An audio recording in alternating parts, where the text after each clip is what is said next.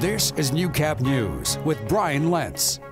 Good evening and thank you for joining us. A 20-year-old Lloydminster man has been charged with second-degree murder in connection with a homicide in the border city. Deshane Tayden Bird was one of two people held in custody in connection with the case. Bird will appear in court Tuesday. The other person was released with no charges.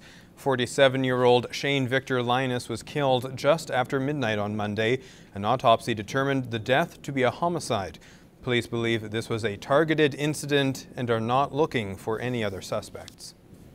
Well, rural communities continue their battle with criminals, and many say few solutions are in sight. Garth Rowswell gets some insights from Marwayne.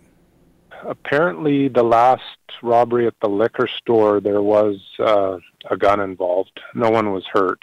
Chris Newritter is the Deputy Mayor of Marwayne, one of several small communities served by the Kitscoty detachment. I think the only solution would be more of a police presence, more officers. There's only, I think, 5 for the whole county of Vermilion River. Another piece of the puzzle is successful prosecution, and that means collecting the information, collecting the evidence. Kitscoty RCMP covers some 2,500 square kilometers. This gives criminals some time before police can be on scene. Newritter feels over the last 2 years, the perception is that crime, particularly break and enters, is up. Starkey says there's no quick fix. He favors successful apprehension and prosecution as well as rehabilitation to break the cycle. But this does not deal with repeat offenders. The legislative side of things, if there are things that can be done in terms of a tweaking to the legislation to, either require, different ways of handling repeat criminal activity, I think those are all things that we should explore. By comparison, for the county of Vermilion River, break-and-enters and motor vehicle thefts are up for 2017 over 2016. Some communities like Hillmont have turned to a dedicated police officer. Would that be a strategy that Marwayne might consider? Yeah, I would definitely be willing to pay a little more taxes to have something like that. Gerard Lampow, Newcap News. Well, when City Council expressed concerns last year that the Lloydminster Facilities Corporation was receiving funds without approval, they didn't expect such a large sum as revealed by the forensic audit.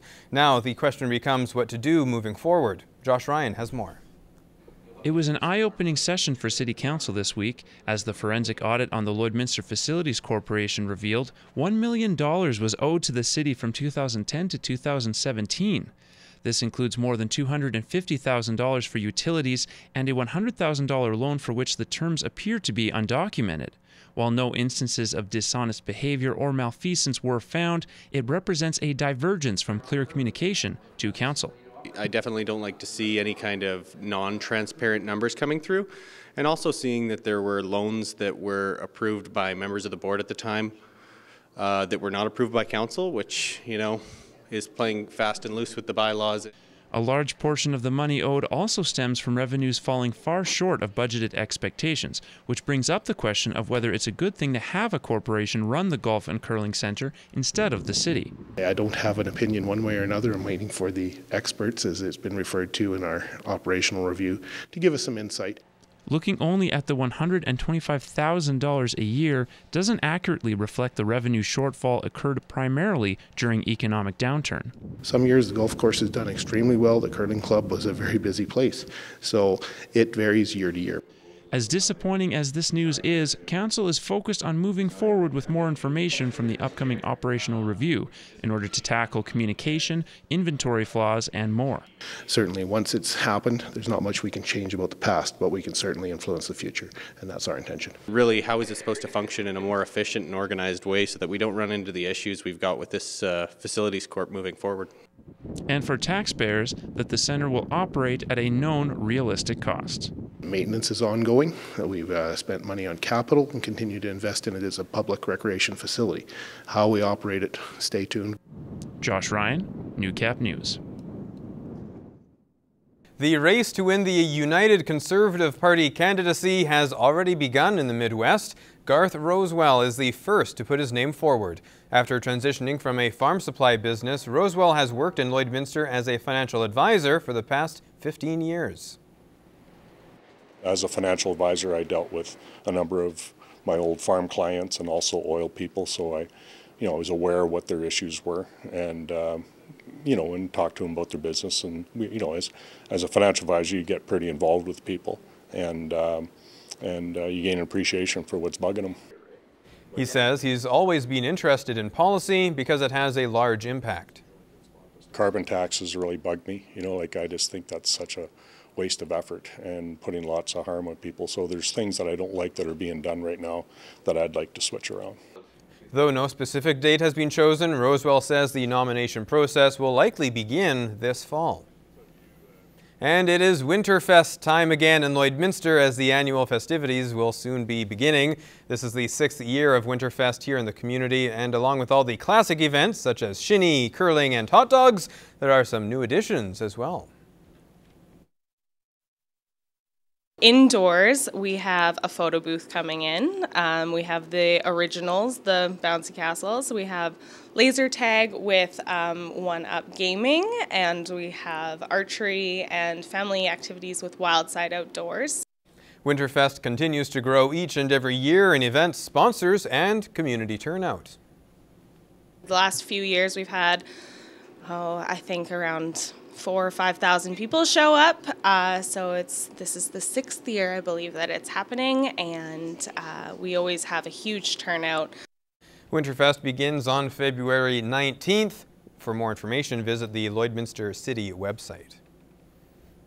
And we have 2 adorable orange cats up for adoption this week. McLean is a handsome feline with a special snaggletooth, and Chubbs is a 9-year-old cat hoping to find his forever home. Here's John from the SPCA.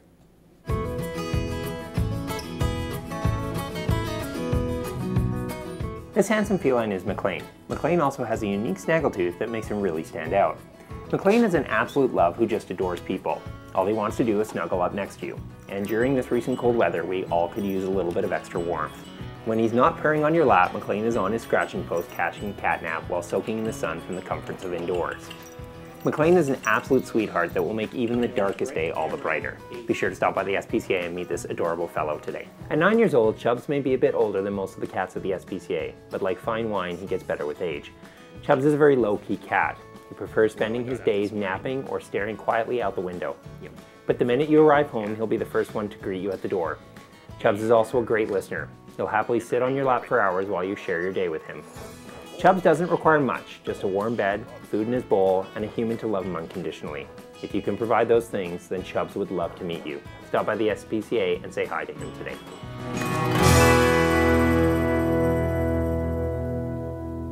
Thanks, Gerard. A recent survey from the Canadian Federation of Independent Business shows 93% of farmers surveyed say the regulatory burden on their business is growing. As Canada celebrates Agriculture Day, farmers are grappling with red tape, and the CFIB is concerned for Alberta. Shouldn't be any surprise that Alberta is at the bottom of CFIB's ratings of our red tape report card, which for the 2nd year in a row received an F grade for failing to support any comprehensive measurement or reporting or controlling the regulatory burden. The survey was done in 2017. Some 7,800 people responded from across the country. Nearly 400 were egg producers. About 70% of farmers say red tape cuts into productivity and discourages business growth. Red tape is that alphabet soup of regulations and agencies that's costing them time and money. It's that inconsistent information, the confusing forms, rules that are outdated, or just plain old rude customer service. If you look at what farmers deal with, from the agencies of CRA to CFIA to Stats Canada surveys coming out at their busiest time of year. There is also a concern that red tape could stop the next generation of farmers from getting into business. The fact that 93% of farmers believe the regulatory burden is growing, and nearly 40% of them wouldn't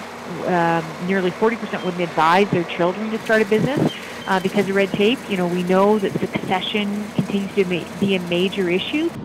The CFIB survey results were released at the end of January.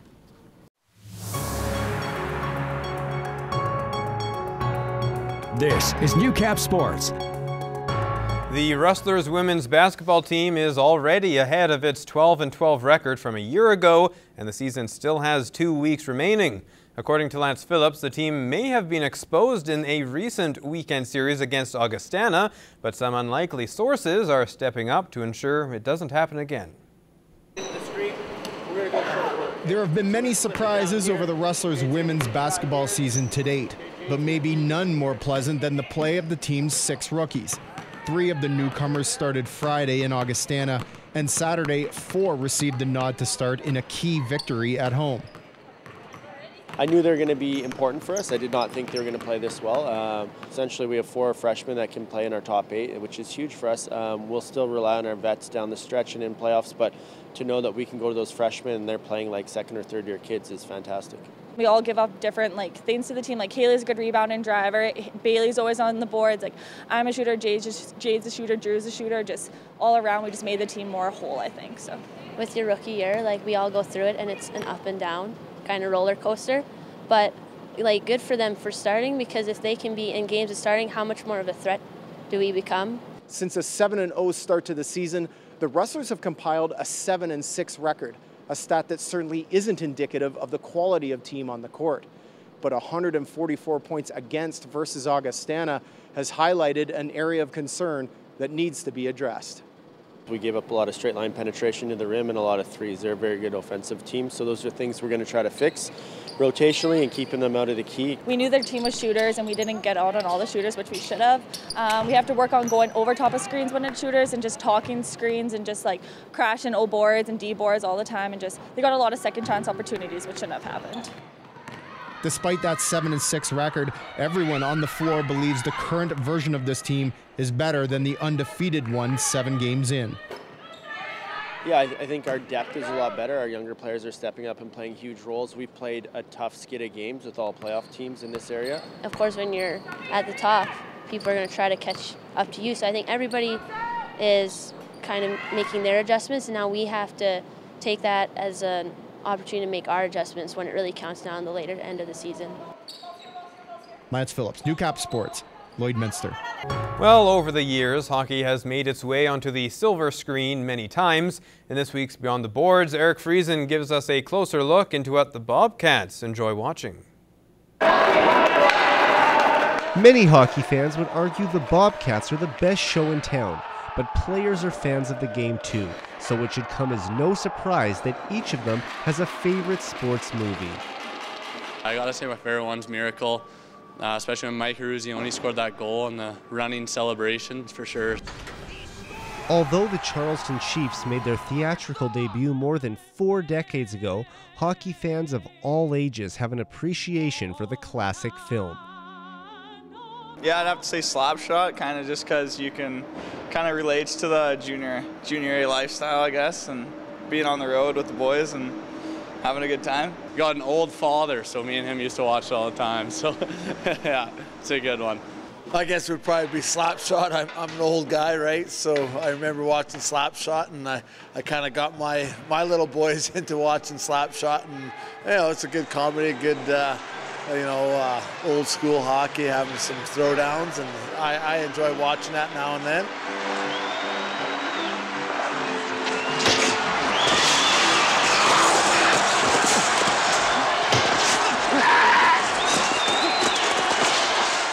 In recent years, Goon has become one of the most popular hockey movies for its comedic scenes and non-stop fighting. While it's not Scantleberry's favorite, he believes it tops the list for a couple other guys on the team. Some of the grittier guys, kind of maybe Coleman, and are tough guys like that one, so yeah, for sure. Eric Friesen, Newcap Sports.